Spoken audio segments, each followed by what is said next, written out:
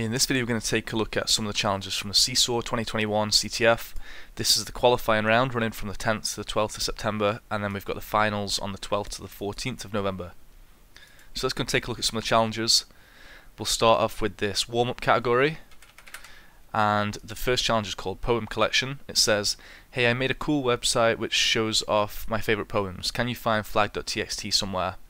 And we have this URL to go and visit, so we'll take a look at that.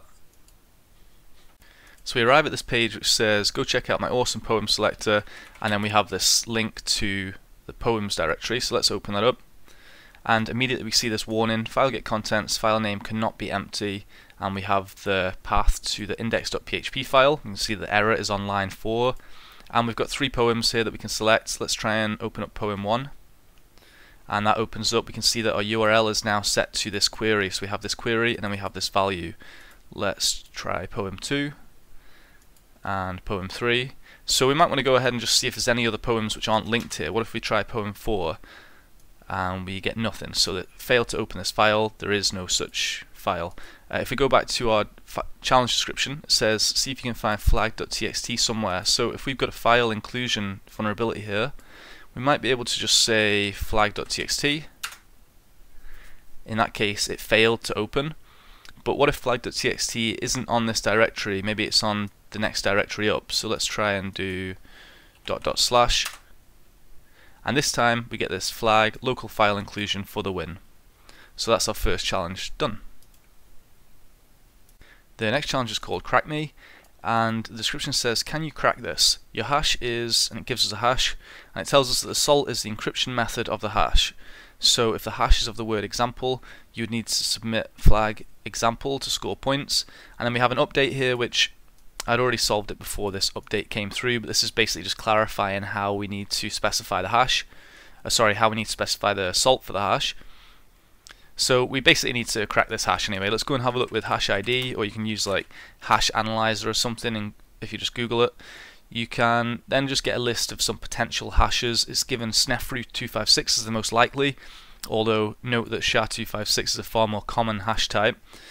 Essentially what I did here was I created a hash file and tried to use John initially, John the Ripper, to crack this. So if you specify a word list as user share word list rocku and then pass in the hash, it'll actually tell us that let me minimize this. It'll actually tell us that the most likely hash type is GHOST, and then it gives us some other possibilities. So I ran through this and tried some of these different possibilities in John, but we need to specify the salt as well. So we would need to specify it like something like GHOST, and then or have GHOST at the end.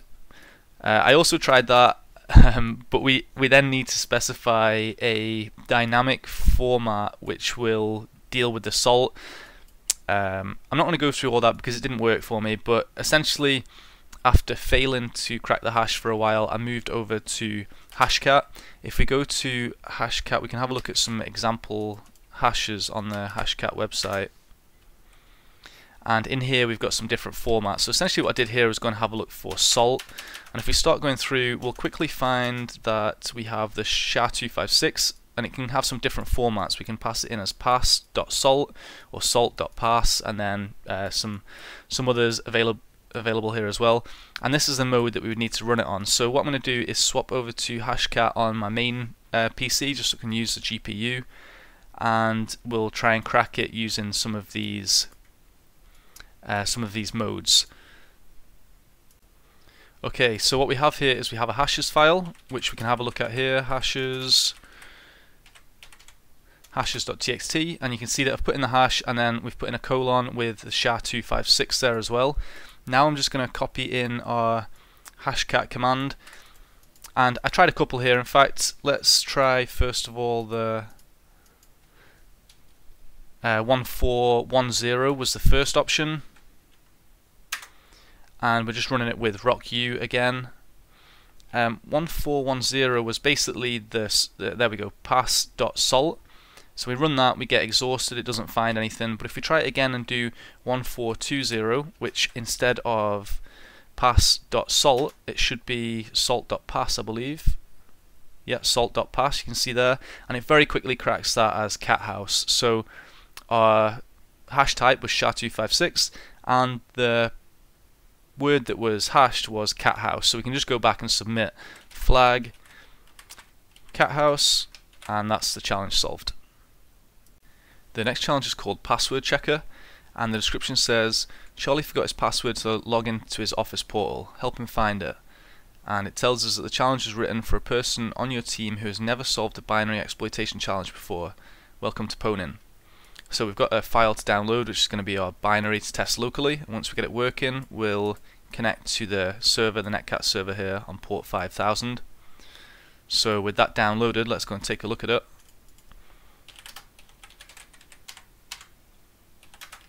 We want to make it executable first of all.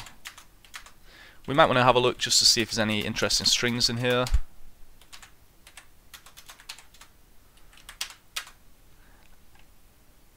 Maybe we've got a password or something to enter. In this case, I can't see anything sticking out. Let's try and just run ltrace password checker. Try and put in a password, hello. And we'll see that it's comparing hello to password. So let's go back and run that again and try and put in password, and this time we get you got in, but that's not we've not done any kind of binary exploitation there, right? So if we take this netcat command, try and connect to the server and just put in the same password, we're going to get the same thing, you got in. If we put in an incorrect password, we're going to get that's not the password. But whether we put in the correct password or not, there's no route to us getting a flag there. So we're going to want to go and have a look at the binary. We could check the binary protections as well. Let's do checksec file password checker, and this will just tell us what protections are enabled. So we don't have pi enabled, so every time the program loads it's going to have predictable addresses for the functions and things like that. You can see it starting at this address.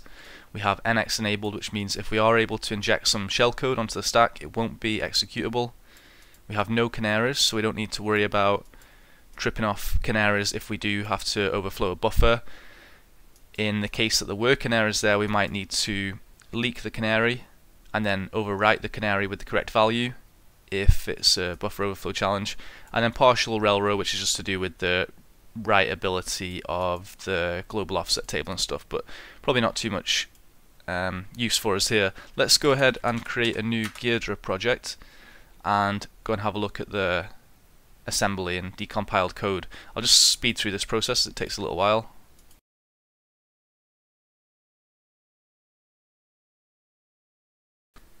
And with this all loaded, let's go and have a look at the functions available to us. Immediately we notice this backdoor function, but let's go to our main function, which we know is going to execute first.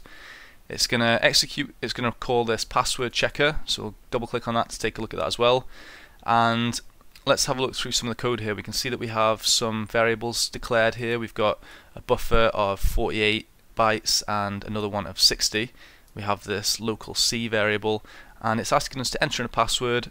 Our password is going to be stored in this local 48 variable, which you can see is 60 bytes. And then it's going to do a string copy. It's going to copy our 60 bytes into this 48 byte buffer. So we can instantly see that we've got a buffer overflow potentially there. And next we have this local A8, which is set to this value. Let's go and have a look to see if we can convert that to so you can see the char showing up there is drow sap, which reversed is password. So this is where it's doing the comparison. So it's comparing what we enter, which is right here where was our local 78, which is where our local 48 was copied to. It's comparing that with local A8, which is password. And then if it's correct, it's going to say you got in. If it's not, it's going to say this is not the password. But as we know, that's not much use to us. We need to get to this backdoor function, which is going to get a shell for us, bin sh. And looking at the main and the password checker, there's no logical route to get to that backdoor function. It's never called at any point. So we need to try and overflow the buffer and overwrite the return address with the address of that backdoor function. So whenever it gets down here and tries to return to where it was before, which is the main method, the main function, it's gonna instead see that the return address is set to this address right here, backdoor, which we can see. We can just go and grab this address here, and it'll then get us a shell. So let's go and test this out. We can go and let's go and run this in GDB first of all. In fact, just before we do that, let's let me do Python 2-c, and let's just print a times, say, 80. Let's run the program again. Enter in this password. You'll see that we get, this is not the password, and we also get this segmentation fault. So the program's crashed because we've put in an invalid address. It's 41414141 or A's, which isn't a valid memory address, so we've got this segmentation fault. So we could do that, and if let's go and try and take off a few. You see that worked fine. So we can see that it's somewhere around here that it's actually we're actually overflowing the buffer. Let's open this up, GDB pwn debug, and password checker.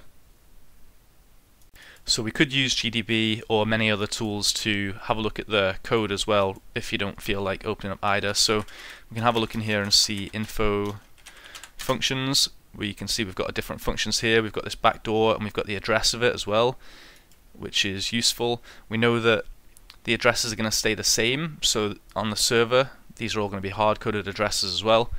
And if we wanted to have a look at any of those, we can like disassemble, say, password checker, and we can go and have a look at the assembly code of that. We can generate a cyclic pattern here anyway. Let's go and test out this buffer overflow. So I'm going to generate cyclic 100. I'm going to take a copy of that cyclic pattern. I'm going to run the program, and instead of entering a password, I'm going to paste in that cyclic pattern. We're going to get a crash here, and essentially what we want to do is have a look and see where it crashes. So because it's a 64-bit application, we don't see the characters here in the instruction pointer. Because it's an invalid address, it won't even try to execute it. So we want to take the first 4 bytes from the RSP. These are the bytes which would have made it into the RIP if it was or the EIP if it was a 32-bit application. And then we can do cyclic-L to look up the offset, and we'll see that the offset is actually 72, which would make sense because we know that we have 60 bytes here, you know, so there's going to be a bit of space. So let's go and have a look at the pwn script for this. We could grab the backdoor address here. Let's do disassemble backdoor, and we can grab this address and go and enter this into the pwn script, or we can do it another way. Let's open this up and take a look. Most of this script is kind of just a template to make it easy to swap between debugging and remote and local, and set up a GDB script and stuff like that. So the only thing you really need to do if you use this template, which I have on GitHub, is insert the correct binary name in here, and then just go and start working on the exploit. So we know that the offset is 72. We've calculated that manually, although you can write a function here to calculate that automatically, which I often do as well. That's also in the template. And essentially we're going to start the application. We're going to send off a payload. In this case, let's go and send this. We'll send the actual hard-coded address, so we can just paste this in here. Because we're using flat and we've defined the architecture here, so we've used context.binary, and this is basically going to look at this binary and work out, is it 64-bit, is it Linux, is it little endian format, and then whenever we use things like flat, it'll take care of flattening for us. Let me highlight that so I can explain it a little bit better. So it flattens the argument into a string, and it's based on the context that we have already set up. So that means I don't need to actually specify this as a 64-bit address. I can just remove those zeros, and this will still know that it's a 64-bit address that we're dealing with. So let's go back and just try and run that and see if it works. It runs. You can see we've got debug mode on here rather than setting it to info or warning, so we can actually see what's being sent and what's being received. And it's essentially overflowed the buffer with these A's, and then it's injected this address. You can see here 401172, that's our backdoor address, and that's caused it to launch the shell. So now we're able to run commands. So we can go ahead and just run this straight on the server now. Because I'm using that template, I can just do Python new, and now we just add remote, and we can just paste in the server and the port number. Paste that in, run it, and now we can just get straight into the server, print out the flag.txt, and there we go. We could do this some other ways as well. Let me go back to the... So originally I had this set to elf.symbols.backdoor because we've defined the binary here, it knows what functions are available, so as long as this function address is hard-coded, we can just reference it by name. And that'll work fine for us as well. So if we run that again against the server, you see we've still got a shell, we can still print out flag.txt, and that's the challenge solved. The next challenge is called Checker. It's a warm-up challenge, and the description says, what's up with all these zeros and ones? Where are my letters and numbers? We've got this checker.py file to download, so let's go and take a look at it. It says it's a reversing challenge here as well. So we'll copy this over from our downloads folder, and let's open it up in Codium. And we have this main method, there's a flag redacted, so obviously they had a flag in here, and then they've run the encode function, and then this is the result of the encode function. So we want to try and decode it and see what the initial flag was. So let me just take this out because that's just there to let us know what happened. Also, this print statement's not really important either, and we have just the print encoded. So what I initially tried to do here, because we have these functions up, down, left, right, I was kind of hoping we might just be able to simply reverse it. So I didn't, before even really looking at what these functions did, I simply tried to reverse the order of these. So we know the last thing that occurs here is this left function. So we could make that the first thing that occurs when decoding, and let's take in, it's going to take in encoded, this one's going to be called decode, and then the next thing was a down operation, so that's right here,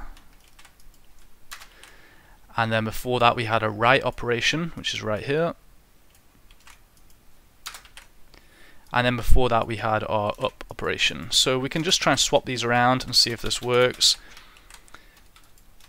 Let's try and do decoded equals decode encoded, and let's print that out. We don't need to print out this encoded one. So if we try and run this, Python checker, we have a typo. Let's try it again. Okay, so that prints that out. We've got this long binary string, so we could take this to CyberChef or ASCII to hex.com or something and try and convert it.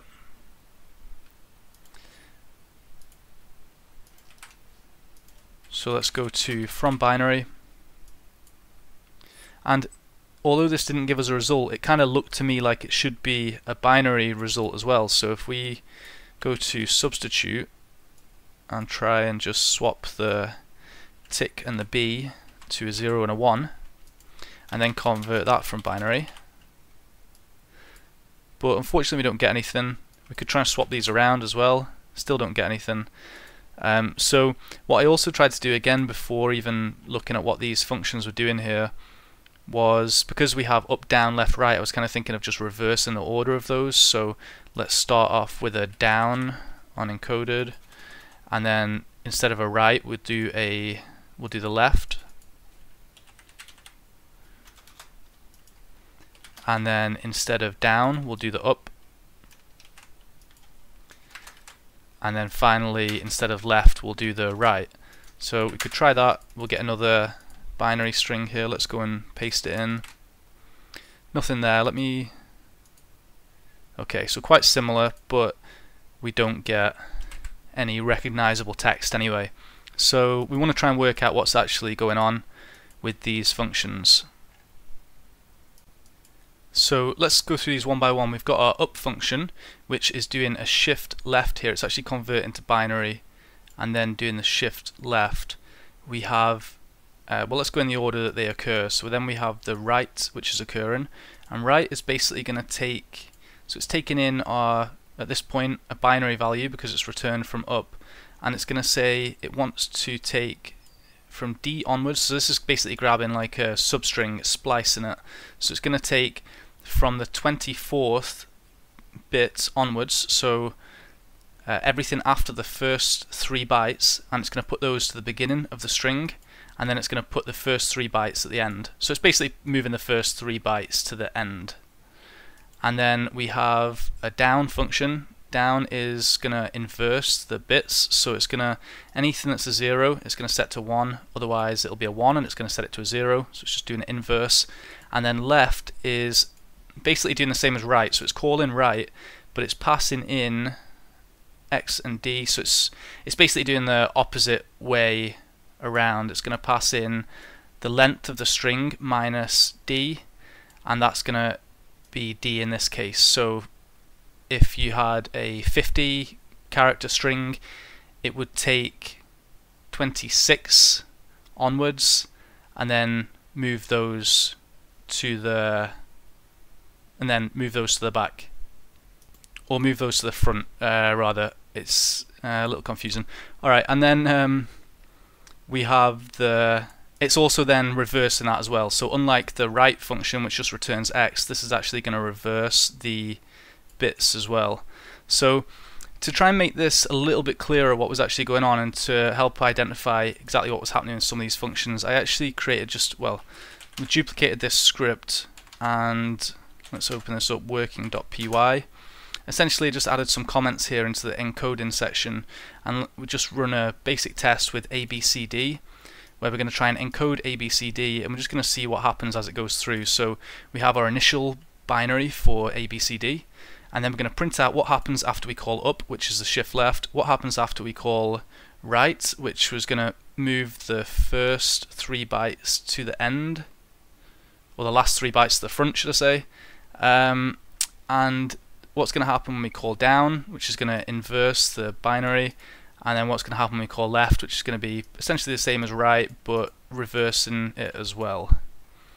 And in doing that, let's run through Python working, and we can see then the results of these. So this is our shift left, and we could go and verify this as well. We could go to, let me clear this recipe, let's put in here ABCD, and we can do shift left, convert it to binary,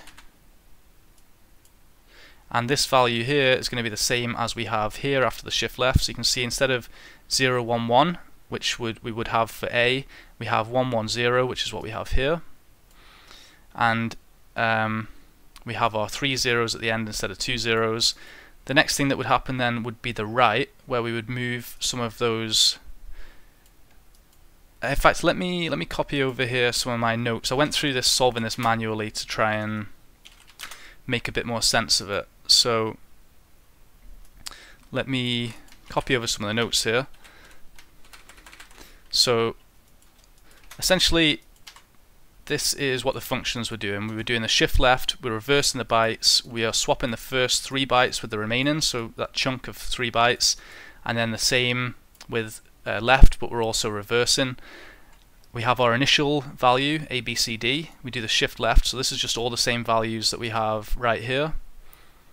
We do the shift left, then we do the swap the 3 byte block. So you can see here, if we take this, let me just as an example just go through that. So if we were to we have our shifted left value, and then we have what is going to be the value after the up occurs, sorry, after the right occurs, which is going to be swapping the 3 bytes. So we can take this same value here, and we're just going to essentially move this to the front, and then the result that we have, these are the same 2 results right here. So we know that we've got the correct result. Now we're on to the next part, which is the inverse. So we can take a copy of this, and we can just have a look to see if these are the inverse, which they are. So you can see 1 0 1 0 0 1 0 1 1 0. You'll never get the same 2 bits there, they're always inversed.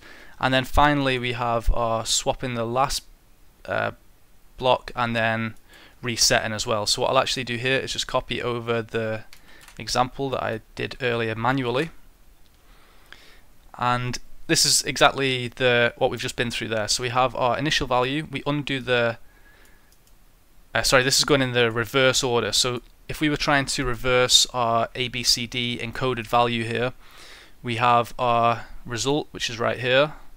And first we would undo the reverse, so we're just reversing these the opposite way around. We can do that again in CyberChef.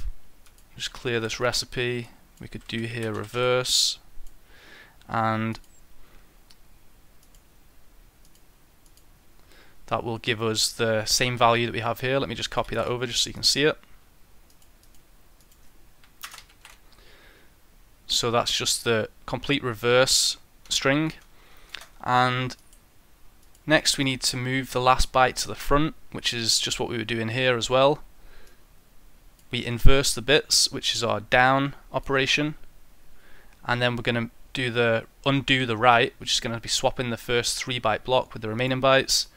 And then we'll do the shift left, but in this case we'll need to shift it right to go to get it back to the original value.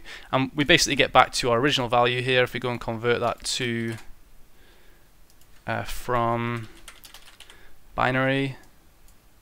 We get our ABCD again. So at this point I did actually try to basically just code that to decode the encoded flag. For whatever reason I kept running into some problems, and I ended up just going through the same process of solving it manually here. So let's take a look at that. So let's just grab the little template that we have here to perform this manually, and we'll go and grab the encoded flag. First thing we need to do is undo the reverse, because we know that the very final thing that happens when we're encoding is this left operation, and the very final part of the left operation is to reverse the array. So let's go and take this to CyberChef. We can go and reverse it and get our reverse string. That is step 1 done. Next we need to move the first 3 bytes. Let's take this right here, move those to the end, and then we need to inverse the bits, which is going to swap the 0s and 1s. Let's go back to CyberChef again. You can do this in you can write a script to do this, or you can do this with like find and replace in Sublime or Notepad or something as well. We want to substitute then our 0 and 1 with 1 and 0, or the other way around, it's fine. And that's the inverse done. Now we want to move the last 3 bytes to the front. Okay, so let me take this now.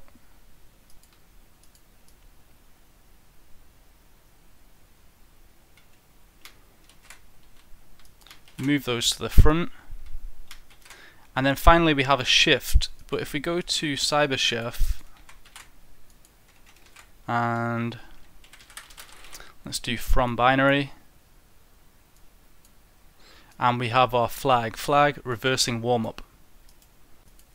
So I've just updated the script based on the solution we did there. So if you don't want to do the painfully slow manual reversing, let's say this was something where you needed a reusable script or something like that, one thing we could do for the decode is just to reverse it in this way. So here we take in our encoded value and we're going to reverse it, because we know that's the first thing we need to do is reverse, and then we're calling this write operation, but instead of we're doing it the other way around. We're taking the last 3 and putting it to the front, and then putting the first 3 to the end in opposite orders, if that makes sense.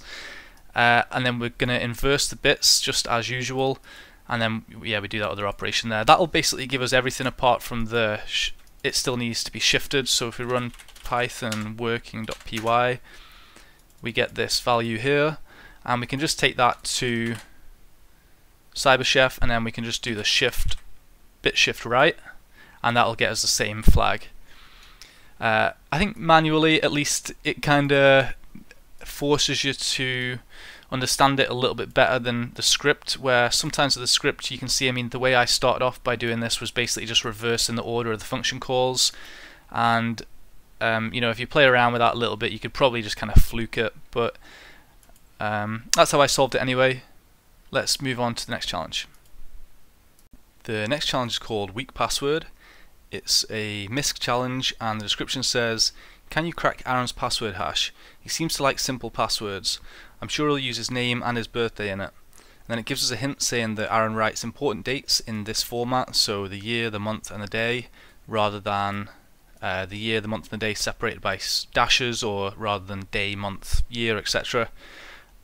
And once we crack the password, we need to put it in the middle of the flag. So the flag format. So let's take a copy of this hash first of all, and it looks like an MD5 hash, but we could go ahead and put it into hash ID and see some possible hashes. Let's just assume it's MD5, as that's the most likely possibility, and we want to go and try and crack this. So let me open up a link which I used whenever I was solving this initially. So there's a post on the Hashcat forum asking basically how to do this. How can we create a password rule that will go through the days and the months? And if we go and have a look here, here's a specific example where they actually have an example here for the name, the day, the month and the year, and they're using these custom character sets. So we want exactly this really. We want Aaron, and then we want the year, the month and the day. So we just want to reverse this bit around. So this is the mask that we'd want to use, and I basically just took this and reversed it a little bit. So let's jump over to Windows where we've got Hashcat running, and we'll try this out. So we're over at the Windows system, and here's the full command. So we've got Hashcat, we're running it on mode 0 for MD5, and then we have our hash, which is just, I've just pasted the MD5 hash into this text file, and then we have these custom character sets. So we have our first character set, our second, our third and our fourth, and these were just taken directly from that Hashcat site. And then we have the mask here. So essentially we want to try and crack a password that starts with Aaron, and then we're going to try and just loop through the different possibilities for the dates. And you can see here that we have 3, we have 4, we have 2, we have 1, and they're telling them which character sets to use here. We could just use decimal, but just to speed it up a little bit. And if we run Hashcat, it'll crack that very, very quickly, and we get this password Aaron 1980 the 3rd 21st. So the 21st of March 1980 was his date of birth, and then obviously his name is Aaron. So we just take this, wrap it up in the flag, and we can submit that. Yeah, so that's that challenge solved. The next challenge is called Lazy Leaks. It's a forensics challenge, and the description says, someone at the company was supposedly using an unsecured communication channel. A dump of company communications was created to find any sensitive information leaks. See if you can find anything suspicious or concerning. And we have this file lazyleaks.pcap, so we'll take a look at that. And we'll just open it up straight away with Wireshark.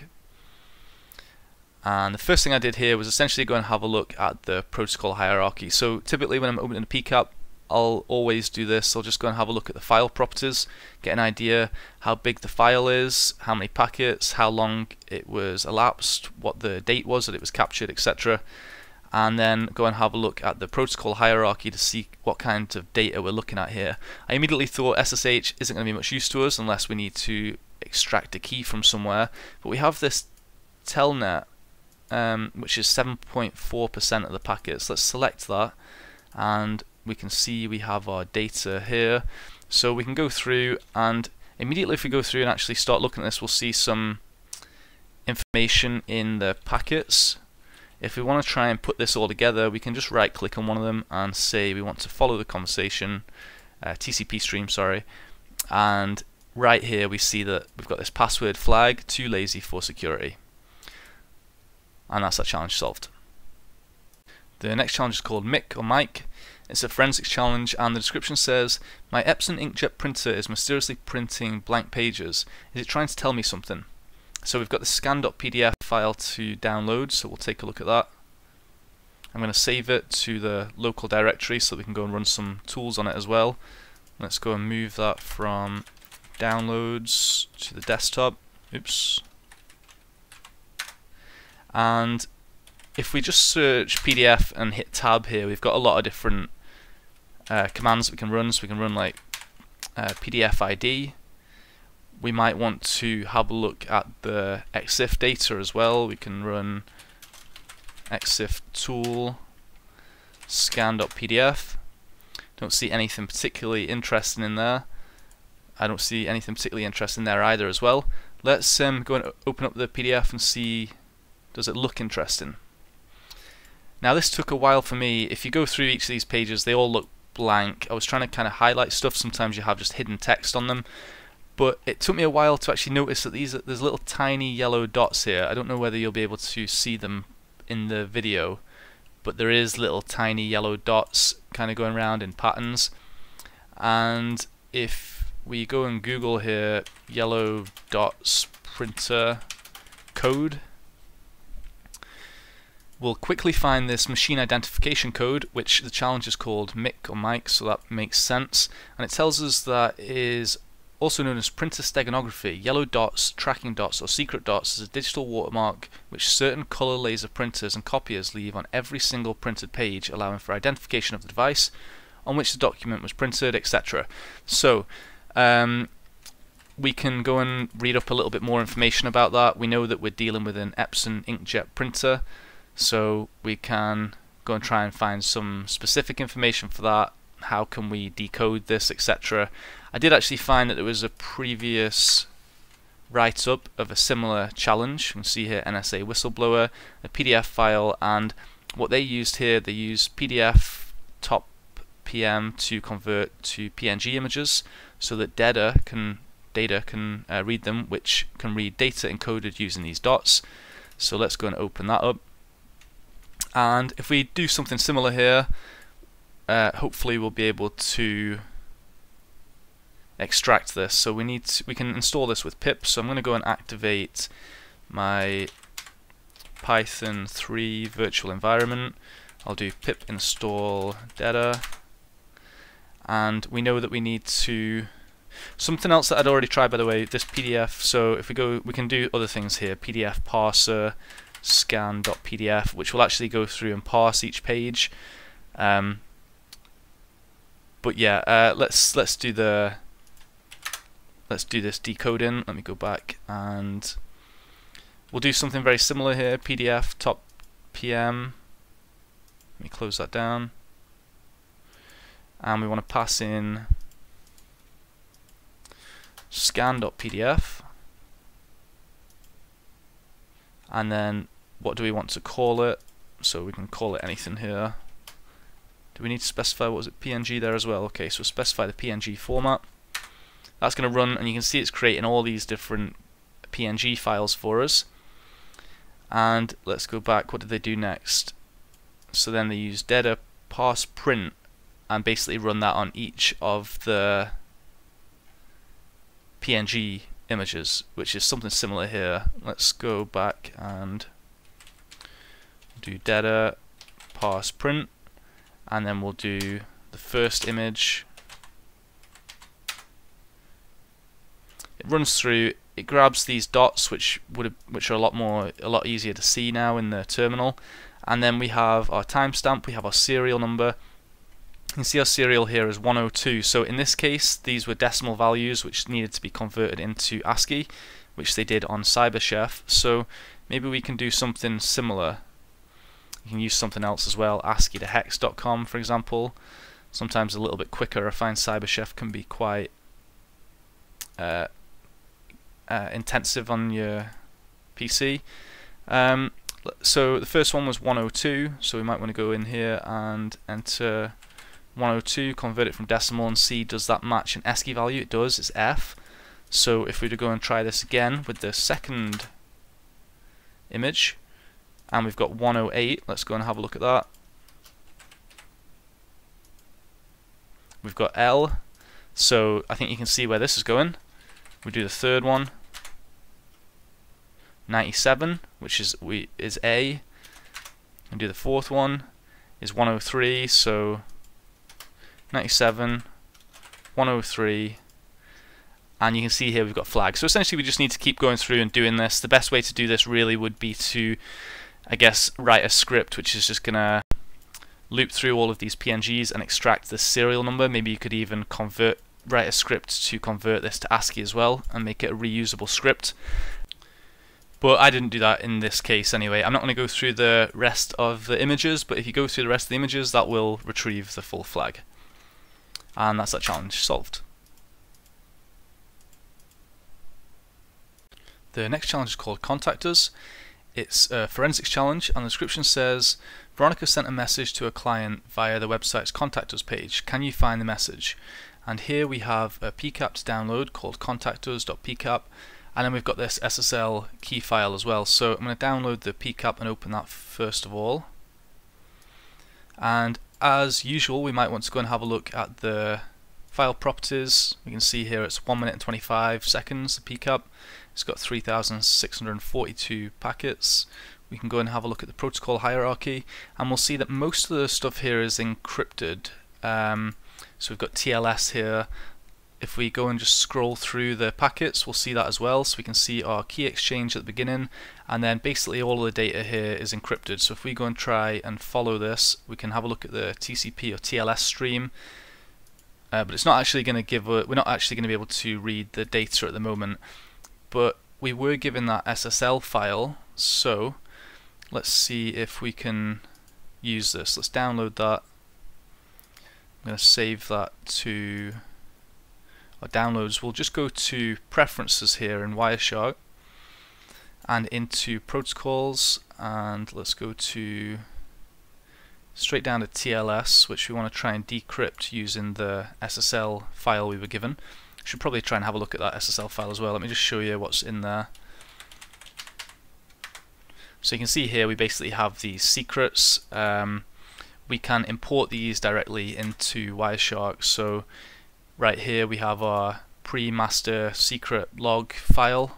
So if I just go browse, open it up from the downloads and hit OK, and then you'll instantly see that all of those encrypted things we've seen before are basically gone.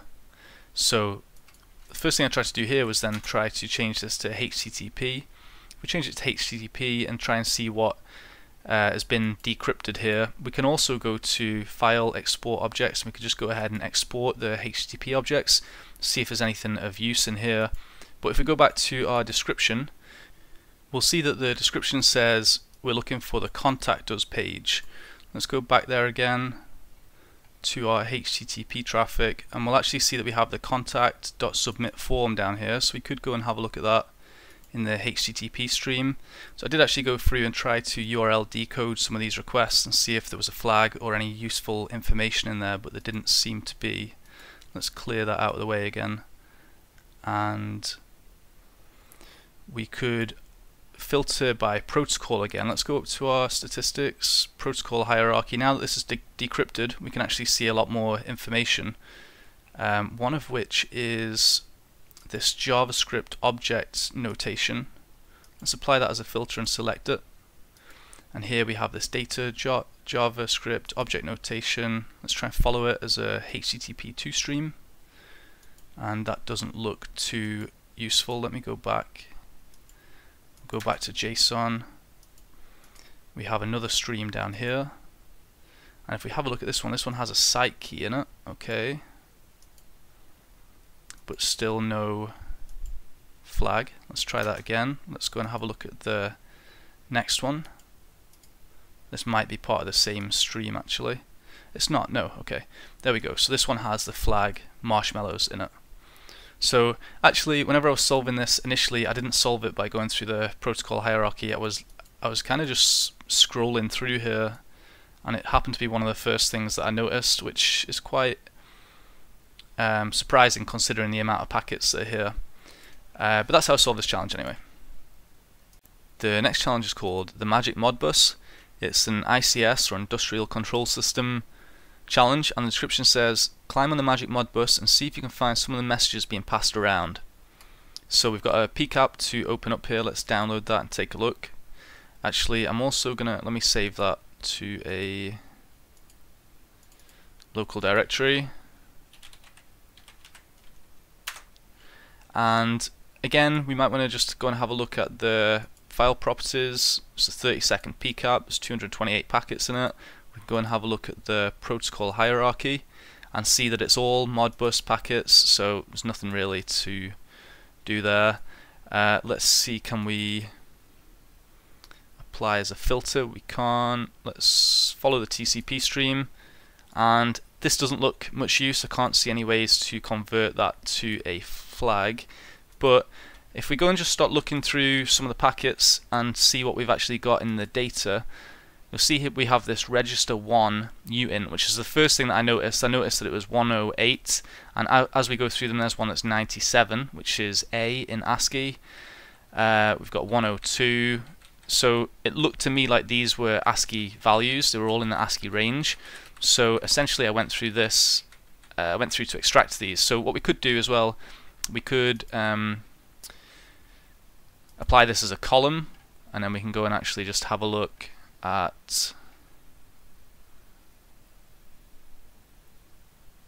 where is the column?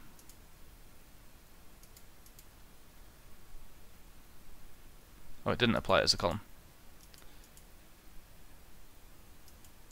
This register value, let's apply that as a column.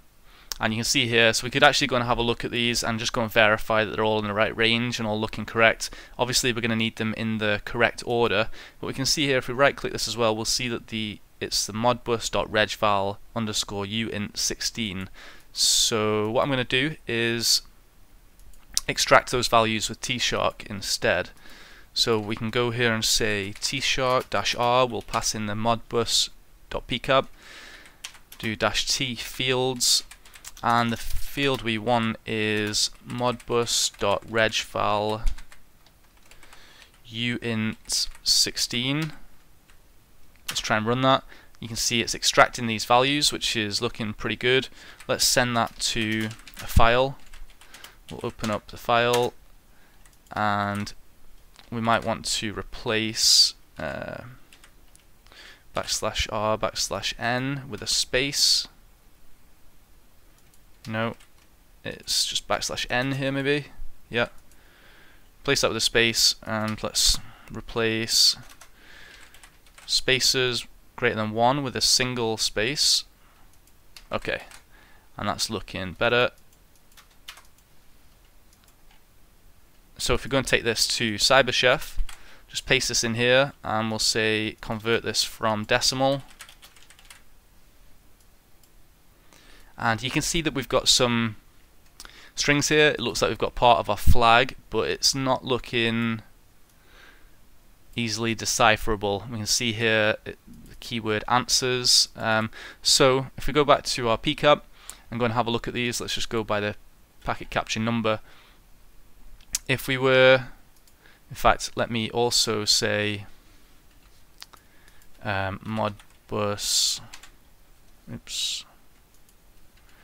modbus.regval_uint16. So we can just filter this and say we only want to look at packets which have this value in them. And if we do that, we'll see that we have some different sources and some different destinations. So we could go back here and run this again, but this time say that as well as extracting that, we want to make sure that the ip.dest equals, and we have 238.0.0.1, 238.0.0.1. We can send that to our file again. Let's reload it. Let's do the same replace again. Replace \n with a space. We've got our values here. I'm not sure why this box is at the top of my Sublime, but let's go and paste that in. We get OK bus, do your stuff. So it wasn't that one, and I basically went through and did this repeatedly. If we do it with 3 as well, let's see what that gives us. Reload that. Let's do the same, replace, and it says if you keep asking questions you'll keep getting answers, so it's not that one either. And I think the final one then is the 0.5. So we've done 0.1, 0.3. If we go back and do 0.5, reload, do that same, replace new lines, and you can do that in CyberChef as well though. And there we go, we get our flag. Miss Frizzle would be so proud. And that's that challenge solved. The next challenge is called A Pain in the Backnet. It's an ICS challenge, and the description says, attached is a packet capture taken from a building management network. One of the analog sensors reported values way outside of its normal operating range. Can you determine the object name of this analog sensor? So we need to find a sensor in this PCAP which which is reporting anomalous values basically, and we're told that we only have 2 attempts because there's a limited number of sensors in the PCAP. So let's open this up, and let's also just go over to Google and quickly search for BACnet and get an idea what it is. So what is a BACnet system? It's a standard that specifies a common communication protocol that allows building systems to communicate with each other using a common language. By implementing a BACnet system, systems made by different companies can communicate with each other. So we can go and just have a look at some basic questions and info about this, but I'm going to jump straight over to the PCAP even without understanding too much about it or anything about it. Let's go and see if we can work out what these values are. Let me just take out this HID data as well. I have this set up for the previous challenge looking at keyboard data, but we'll go in and have a look. We could have a look at the file properties, the protocol hierarchy. In this case it's 100% BACnet packets, I guess. So let's just go and start scrolling through these and have a look and see what properties we have. If we do that, we'll find that we have here a present value. Let's scroll through these and see if these change at all.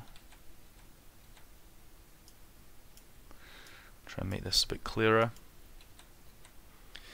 So essentially I just went through here to try and work out what the value was that it was actually talking about. Let's see if we can find it.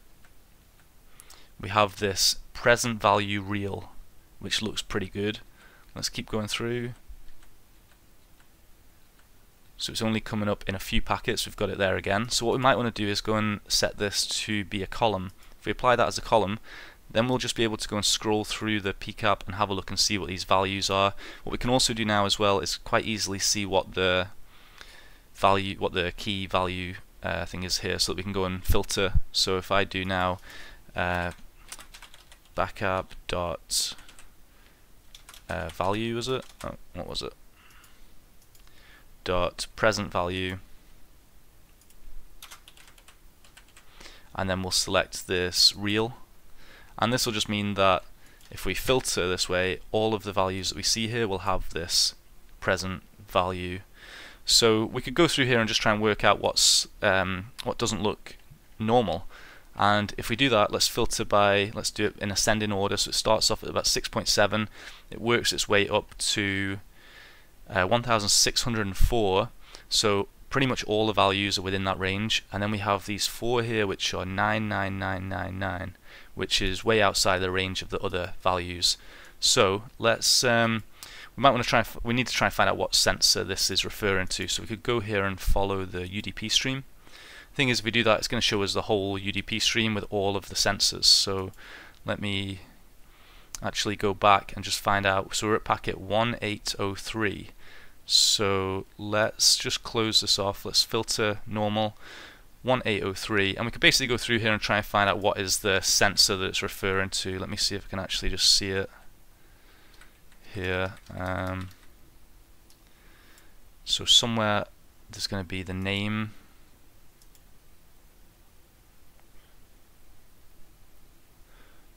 There it is, object name, sensor 12345. So we could also apply this as a column, and that would make it even easier to go through and work out the values. But essentially this was it. So if we take this value, sensor underscore 12345, and submit that as the flag, that will get us the points. The next challenge is called Ninja. It's a web challenge, and the description says, "Hey guys, come check out this website I made to test my Ninja coding skills." So we've got this URL to visit. The title of the challenge is called Ninja, which rhymes with ginger, which is a hint for this challenge. If we go here anyway, without maybe guessing from the title, we might want to try and enter some things in here. We could try and enter an apostrophe, we could try and enter some commands to see if we have like command injection and things like that, which we don't. So let's try and see if we can run some ginger commands. Let me go to the cheat sheet here.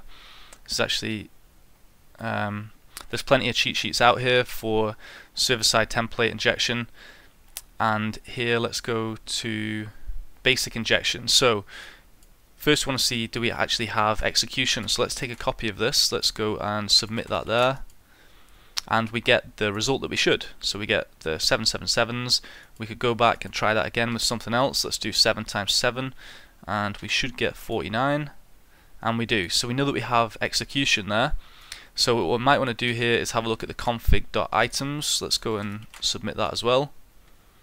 And we run into this problem. The problem is, sorry, the following keywords are not allowed, and we're not allowed to use underscores, we're not allowed to use config, we're not allowed to use OS, run command, or base. If we go back to our cheat sheet here, we'll see that they're actually used quite a lot. You can see the underscores are used here, we can see that base is used. If we're actually going to try and read a flag or something like that, quite often you'll see that OS is used here to import OS, as you can see here. So we're not going to be able to do any of that stuff. Let's go straight down to the filter bypass then to see what we might be able to do here. So we can use \x F5 to represent the underscores. That'll bypass that part. And this is telling us how to bypass most filters. It's telling us how to bypass base, MRO, join, the underscore.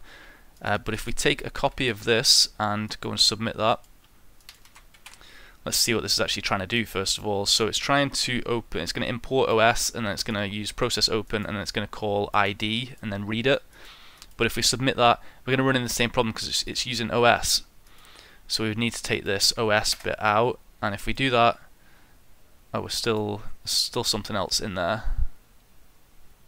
that's not allowed. Maybe it's the run command. So I didn't actually solve this. A teammate solved this challenge. So let me go to the command that was used to solve it, and we'll take a look at this.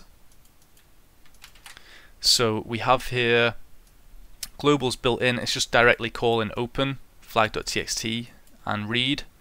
And if we submit that, we get back our flag. Mummy, see I'm a real ninja. So that was just a server-side template injection with Ginger and some filter bypasses that were needed. The next challenge is called No Pass Needed. It's a web challenge, and the description says it's all about who you know and I know admin. And we've just got this web address to visit, so let's go and take a look at it. We've got a login form here, and so we might just want to just try immediately and log in with admin or admin password, something like that. We can go and have a look at the post request in Burp Suite and see was there anything interesting here. We can see that there was a cookie set, connect.sid, so we might want to go and try and URL decode that and see what that's if that's referencing anything interesting. We could go and try a basic SQL injection here, so we could go and say or 1 equals 1, something like that. Try the same sort of thing and put comments in there. What I actually did here, I was working on some other challenges and I just threw this into SQL map. If we do SQL map -r to take in a request, and we can just copy and paste this request. Let's go and do subl.new.request. I'm going to paste this request in here, and then we could just pass that into SQL map. And I just went through all the default options, but that's one thing to try. I also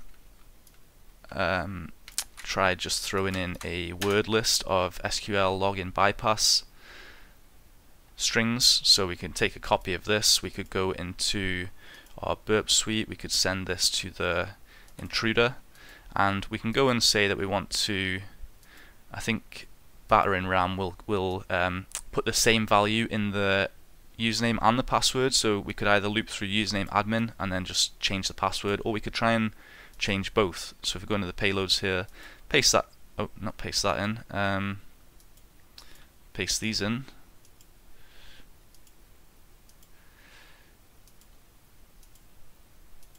Yeah, paste those in. We might want to take some of these out, so let's just start straight off here, and then we can just start the attack. This will quickly start running quite slowly because of the throttling. So because this is a particularly long list of 796 values, but we can see here then, if we have a look at our requests, each time it's sending the same value in the username and the password field, and we might just want to go and have a look and see, do we get a different length response? Do we get a different response code, maybe 200 instead of 302? Or we could try and grep for successful login or for flag or something like that in our response. To do that, we could just go into options. You see here grep match, so we might want to clear this and add in here flag, and then it'll just basically Let me go back to the attack. Any responses that have the word flag in will then come up with a tick on them, so we can filter it that way. So this is a couple of things that I just had running in the background while I was working on other challenges, but this didn't solve it for me. Actually, it was a teammate who solved this challenge, so I'll just go through the steps that they took to solve it. So the challenge name, no pass needed, kind of hints that we need to focus on the username field, although it could mean that we need to inject a right SQL query into the password field in order to bypass the password check. But in this case, it's the username field we want to focus on. So if we enter here, or let's do, so we could try some different, I've closed down that SQL cheat sheet, but we could try some different values in here, depending on the version of SQL that's running on the server and any validation. But if we try to log in with this, you'll notice that it's removed everything after the space. Let's try and put in here hello test and log in, and you'll see it's removed everything after that space. So let's try and put in hello plus test, and in that case it didn't remove the everything after the space. So this is essentially how my teammate solved it. Let's go to the query that they used. If we enter or and then 1 semicolon, let me just copy this because we're going to need it again, but if we try to log in, it's going to remove everything after the or. But if we try this again and replace the space with a plus and log in, this time we get the flag. Here's your flag. Who needed a password anyway, or who needs a password anyway? So we don't need to enter anything at all into the password field here in order to bypass the authentication. The final challenge we're going to take a look at is called Alien Math. It's a Pwn challenge, and the description says brush off your Flurb Garple textbooks. So we've got a server to connect to once we get things working locally, so we'll download this local binary to start off with. This is the only Pwn challenge that we solved. We didn't solve any of the reversing challenges, and to be honest I probably wouldn't have solved this Alien Math on my own. But let's go and take a look at the solution anyway. So let's start by moving our file from the downloads directory to the desktop and make it executable. We might want to have a look at the security protections that are enabled on the binary, so we can do checksec file alien math, and we'll find that pi is disabled again, so the memory addresses of functions and things like that are going to be predictable, so it'll be the same on the server. We don't need to worry about that changing. We have NX enabled, so if we're able to inject any shellcode, it won't be executable. We have no stacking errors. We don't need to worry about tripping those off if we have a buffer overflow to exploit. And partial rel row is just to do with the writability of the global offset table and stuff. So with that out of the way, let's just try and run the program, see what we get. It asks us what is the square root of Zopnol, so let's just try and enter a value. We could try entering a couple of different values and see do we get anything interesting. We don't seem to. Let's try and run ltrace and do the same again, 1, 2, 3, just to see if we're getting an actual comparison here that we can see, but there's no string compare. We have this rand function which is being called, and we have the output here 6b, 8b, 4, 5, 6, 7. We might want to try that again, and let's put in a different value and see if we get anything different. And we'll see that the memory address here, which is given to rand, is different, but the output is exactly the same, which is interesting. But let's open up Geardra and go and have a look at the code before we go any further. I'm going to open this up and create a new project. I'll just speed through it a little bit.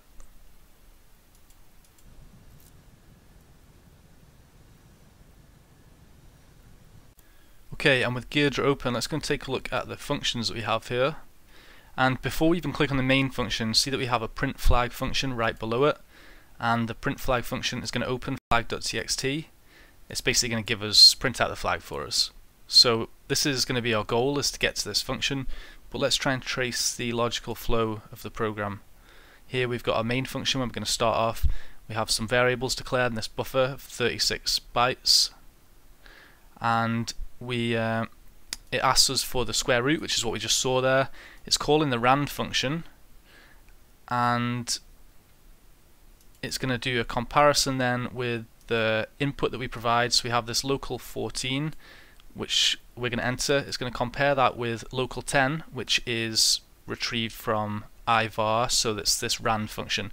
And we know that the rand function was coming back with the same value each time, So before we go through any further with the code, let's just go and grab this hex value. I'm going to take this over to, you can take it to CyberChef or something and ASCII to hex, and I'm just going to paste this in here and we'll get the decimal value of this and see if we can enter it. So if I try to run the program again, let's do it with ltrace so we can see what's going on in the background. Let's enter in that decimal value because we know that a round value isn't changing, and you'll see that it did get through that stage, so we got correct. And now we get onto the next part of the question where it's calling get char and it's asking us for whatever question this is. So just try and put in ABC. It's checking string length and it came back invalid input, so it looks like we need to first enter a string of the correct length before it's going to go any further. So let's go and take a look at the code again. So we've made it through the first question. This was the second question that we were asked here, and we can see that it's actually going to pass our input to the second question function. So let's go and take a look at that. And in here we have some variables declared. We have a loop which is running repeatedly, and we have some values which are placed in here, 38 running down through to 28. We can go in and have a look at these and see do these convert to anything. So we could go and have a look at them in characters, or we could convert them to decimals or something like that. And this might be something that we want to try and submit as our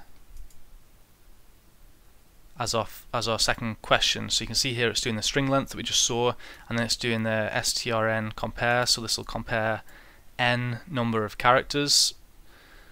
And so obviously we want to try and make our input match what we have here. So if we were doing that, we could go and convert these to, let me actually go and take these to ASCII to hex again. I'm going to take this whole string of hex values and just try and see what it is in decimal, and can we just enter that in again. So here's the, oh, that's not the decimal. The decimal value is going to be too big for us to convert. We could try this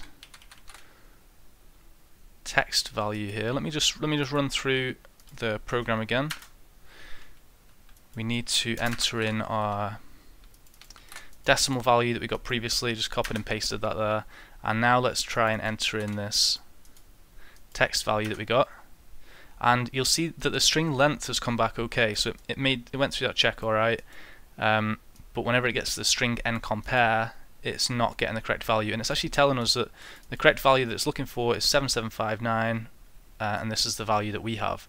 So why don't we just take a copy of this string instead, and we'll run through this again. Oh, first we need to do our square root again, so I'm just going to copy that and let's paste that in, and let's try and enter in the string that they're looking for. We paste that in, and although we've entered in the correct string, it's compared it to this string here, which they look the same right there, but whenever it's doing that, our string's changed a bit, so we now have 7661287, which is not correct.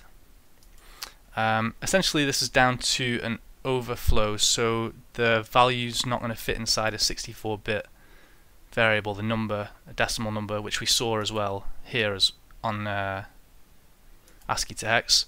If we have a look at the code from here, we have, so we know that we want to try and get this to match, and this will get us to the final question. If the string comparison comes back and says that it didn't match, which for us it didn't, we're in a while loop here, so it's going to go down to the bottom and then it's going to go through this loop right here. So we can see here it's actually going to check if each of the values is between 0 and 9, so it has to be decimal values. And then we have a second question function here which is doing some stuff as well. So we need to try and work out what's going on here. And this is the bit that I really struggled with. So a good idea if you're doing stuff like this in Geodra is to go and try and rename some of these variables to try and make a little bit more sense. You might change the param to user input. We might want to change the loop counter, just to depend on what you used to see in loops as. I'm going to change that to I. We have our local 38 here. This is the correct password, so we could say correct part 1 and do the same here. part 2, part 3. We have our string length, so we can update that and say that it's the pass length. And we can basically keep going through in this fashion. Some of them we have to be a little bit careful about. For example, this ivar2 is going to be the result of the string compare. So we might say here correct, and then if it's 0 it's correct, if it's 1 it's incorrect. But if we do that, you'll see it also modifies these down here, because that's essentially used as a temporary variable. So you could just leave that as it is. You could change it to something else if you're used to using like a temp variable as your placeholder. But really, the important part is this function down here. There's not too much happening in this second question function, so you could, what I actually did here was take some of this code over to, initially if we take some of this code here and copy it to, let's open up Codium.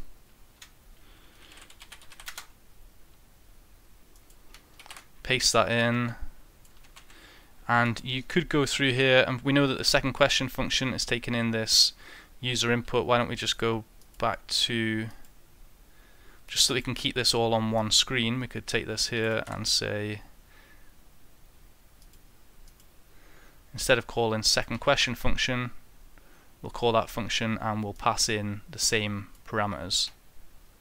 So you can see here param1 and param2, that would actually be this one right here, and then this one right here would be the param2. And that means we can just get rid of that line altogether. You could take away some of these things, the int conversions, just to try and make it a bit cleaner, so it's a bit more readable. And then similarly you have some things here like plus minus 0x30, so you might want to just change that to minus. We could do the same sort of thing around here, get rid of that plus, etc. You might also want to convert these from hex to decimal if you're used to seeing them more like that. And you could go through in that fashion. I was having some problems even after decoding this. I decoded this created some pseudocode for this quite a bit simpler than what we have here, but still was struggling to identify how to solve it. Essentially what we know here is that it's taking the user input, but it's also taking our user input plus 1, so it's taking the first character and then it's using the second character in our input to update the character. So each character that we put in our input is going to affect the next character, if that makes sense. So I didn't actually get past this part of the question. It was a teammate who solved this, who identified the correct string to enter here. They used IDA Pro, which they found a little bit easier to recreate the code in Python. So you can have a look at the IDA Pro code here. We have our second question function. You can see in here we've got that second question function. To me, it's still not particularly easy to read or understand, but let's go and have a look at how this was turned into some Python code. Again, this was a teammate who did this. I've just renamed some variables to make it a little bit clearer. Let's go and take a look.